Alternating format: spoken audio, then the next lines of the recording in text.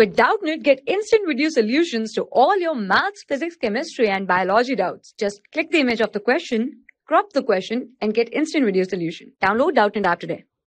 Hello students, today our question is, in the YDSE conducted with white straight line with white light 4000 ampere and 7000 ampere, consider a point P1 Y1 equals to 0.2 mm. So this is point 1 and determine the wavelength from which form maxima at these points. So we have to find at this point maxima. A, B, C, D option is given here. So we have to find the maxima wavelength. So the solution of this question is, we know that delta x displacement is equals to y n into lambda, and the relation between x and y we can write here. Between this x and this y we have the relation, so we can write here delta x is equals to d sin theta.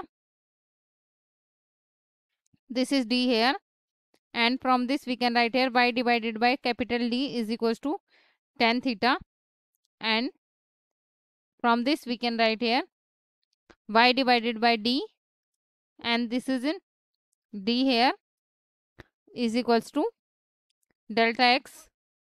So from here we can write dy divided by capital D is equals to n lambda, as it is delta x. So we can write here this is n lambda. So this is the relation between x and y here, and we know that wavelength lambda is dy divided by nd, n into d here. So from this we get d is 10 power minus 2. It is given to us in the question. This is 10 power minus 1 minus 2 here, as it is 1 centimeter. So we can convert it into the meter. So this is 1 power minus 2 meter, and this is in multiplication with y. Y is 0.2. It is given to us 0.2 mm. So this is, we can convert in meter here. So this is 0.2 power 10 power minus 3, and this is divided by 4 here. This is divided by 4 mm.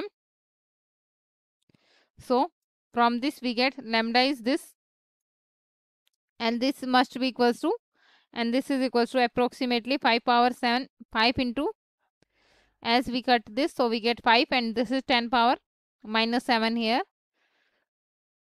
meter here. So this is approximately equal to 5000 angstrom here. So we get the wavelength is this here, and we know that maxima is at 5000 divided by n angstrom here.